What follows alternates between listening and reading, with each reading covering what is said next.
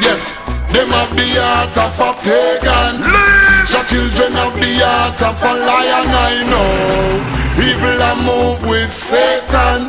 Righteous treading the countenance of the Almighty One. Them have the heart of demons. The children have the heart of a lion, I know. Evil a move with Satan. Righteous walk in the countenance of the Almighty One. Poor people see hostility rising daily.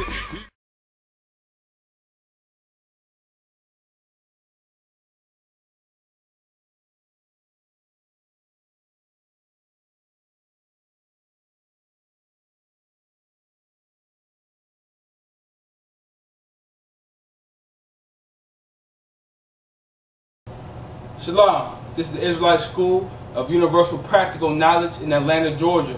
The subject we're going to break down today is the Bible being written by men. Okay, a lot of times when we bring out the truth, we bring out the scriptures, everybody want to say, well, the Bible is written by a man. How can you go by what a man said? We're going to prove that that's incorrect according to the scriptures. A lot of people don't know the Bible. The Bible is not written by men. And when I say that, I mean the Bible wasn't written by a man's own opinion and he wrote it down. Of course, any book you read was written down by a man, but we're going to prove how the Bible was, illustrated, how it was written according to the scriptures. Okay? Remember, class is being held at the Central Branch Library in downtown Atlanta.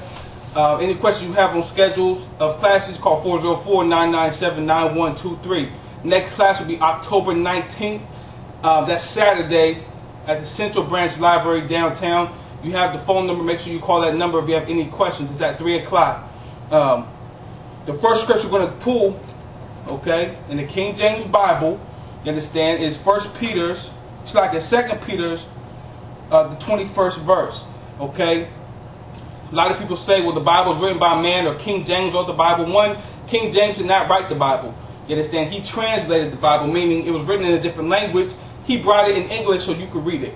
You understand? It wasn't written by King James. It was translated by King James. You understand? We understand that the Bible was written in Hebrew and in Greek, and it was translated into English. But we're going to read 2 Peter's verse 21. It says, "For the prophecy came not in old time by the will of man, but holy men of God spake as they were moved by the Holy Spirit." Okay? So what is that saying? It's saying the prophecy that came didn't come of man. Meaning, when the scripture said you'll go into Egypt again by ships, you see your homeland never again, back in Deuteronomy 28 verse 68. Okay, meaning that didn't come by a man's own will. Like a single man couldn't prophesy that.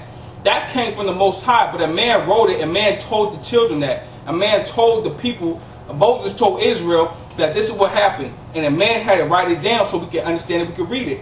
Okay, so that prophecy did not come by the will of man, but it came from the Most High. And it says, but holy men, holy meaning separate, not your average Joe, not the average guy, but holy men of God, of the power, spake as they were moved by the Holy Spirit. As they were moved by the Spirit, they wrote these scriptures down so we can read it. And they didn't come from their own opinion. You understand? Like if you watch the I.S.U.P.K, you see the brothers on the street corner, they're not saying things that's of their own opinion. You can go in the scriptures and see exactly what those men are saying. It's not coming from their own opinion. But you have people like false prophets. You have people like Martin Luther King, Malcolm X, whoever else. They saying things that come from their own opinion. You understand? You have people that whatever religion they're part of, that comes from their own opinion. That's what religion is. Religion is man-made. That's their own opinion, how they feel. You understand? What they research and then take a little, a piece of here and a piece of there, and then they come up with their own religion, and then they tell you to do this. That's their own opinion. But what the men of the I.S.U.P.K do is say exactly what's coming from the scriptures, and it's not coming from the will of man. The Bible wasn't written by a man, but it was written by men who were told what to say by the Most High, by the Spirit of the Most High. Okay, let's go to Isaiah. Go to the Old Testament. Let's go to Isaiah chapter 30.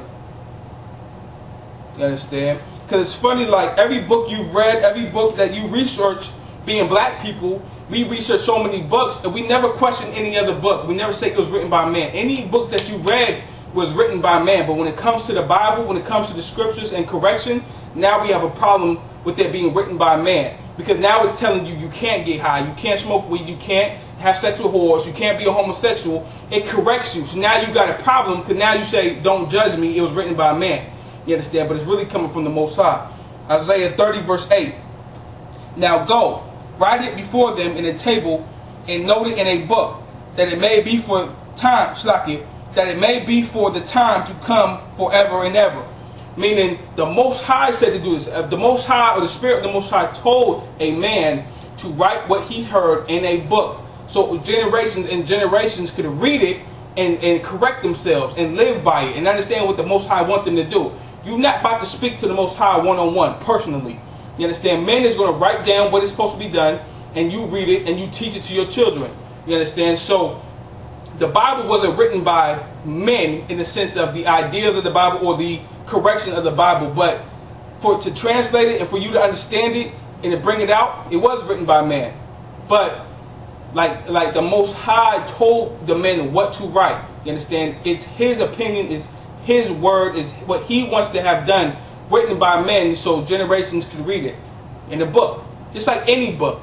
You know what I'm saying? You never question your teacher about the book you reading. Like, you understand? Like, you've always read books and learned and did what you had to do, but you know it's written by a man. But when it comes to the Bible, we always have some sort of like resentment, like it was written by man, only because it's cutting you. It's cutting your lifestyle. It's uncomfortable because it's not what you want to do. It's not, you like, if you can't smoke weed, you say, well, the Bible is written by man, they can't tell me what to do. You understand? Like, that's the problem. You understand? So any book that you've ever read was written by a man, but the Bible was written by the inspiration of God, meaning like the Spirit of God was on men to tell you how to live. Alright? Let's go to 2 Timothy. Now, 2 Timothy is going to bring out more of what I'm saying so you can understand it. 2 Timothy 3 verse 16, it says, all scripture is given by the inspiration of God. That's what I've been saying. All scriptures, everything you read in the Bible is by the inspiration of the Most High power, and is profitable for doctrine, for reproof. Reproof means for correction, for correction, for instruction in righteousness. You understand? So all the prophets brought out what the Most High wanted, and it's profitable for instruction, for correction. And that's what black people, so-called blacks, Hispanic, Native American Indians, Hispanics, that's what we don't like. We don't like correction. We don't like anyone telling us how we living is wrong. We don't like being told what we can and cannot do. We want to be a lawless people, but you see where that get us. Being a lawless people get us death. It gets us being on the bottom. It gets all the nations put above us. Then we follow all other religions. So the Bible is written by men, but by the inspiration of the Most High. You understand? So, but the Bible is not written by a man's opinion. Moses didn't come out his own opinion. You understand? Isaiah not out of his own opinion. Jeremiah not his own opinion. The brothers that go out on the street and teach the truth, it's not coming from their own opinion. That's why we say precept upon precept, line upon line, here a little, there a little. All the brothers bring out a scripture, and they can prove it, and they can break it down, they can prove it, and they get another scripture, and they can prove it. You understand? So it's not our own opinion, but we saying that what was coming out the Most High, what the Most High wants us to bring out. You understand? And that's that. You understand? That's the proof. That's 3 scriptures proving that the Bible is not written by men, and there's so many more. You understand? But for the sake of the class, I just want to bring out those 3 scriptures. If you have any questions, call 404-997-9123. Classes in the Central Branch Library, downtown Atlanta, October 19th at the next class. Remember to pay your tithes to the I.S.U.P.K, 10% of whatever the Most High give you. If you get $100, you pay 10%. You understand? It's part of the law. Part of the law, you got to follow the law. No law is done away with, including tithes and any other law. Cutting your beard, not being a whore, not being a homosexual, not eating pork. We've been over it and over it so many times. You understand that you're supposed to be paying your tithes. You understand? With that, I'm going to say shalom.